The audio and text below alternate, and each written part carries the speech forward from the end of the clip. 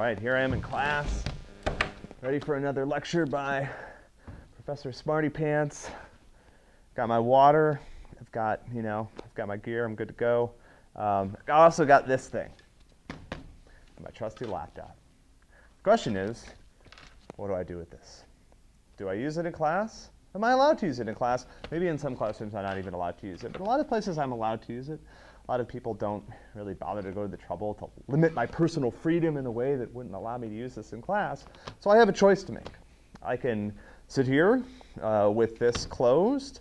I can maybe not bring this with me to class, in which case I'll probably mess with my phone or something like that. But how am I going to use technology in the classroom?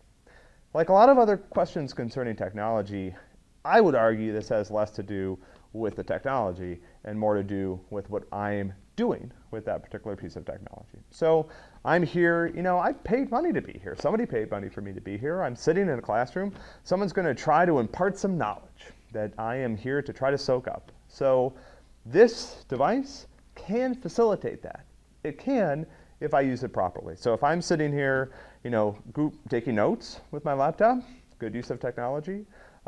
Looking up information online about the topics that we're discussing, potentially good use of technology. Engaging maybe in things in the classroom. So some of my courses, I have my slides online for students to use. Maybe that's a good use of technology, following along. So I'm both sort of seeing things here, looking at them there, writing some stuff down, trying to engage myself in multiple ways in the material. Good use of technology. If I'm sitting here, chatting, posting on Facebook, watching soccer games, which I've seen students doing in class, which I think is a very interesting thing to do in class.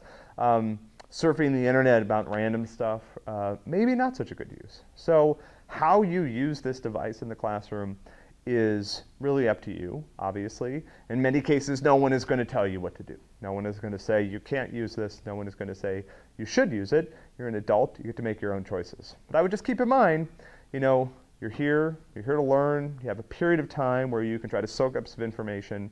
At some point, you're going to go out in the world and you're going to have lots of time to use this device. Maybe it's a good time to keep it closed, although maybe not. If you're using this to support learning in the classroom, I would say go for it. If you're watching a soccer game, I would say watch the soccer game at home.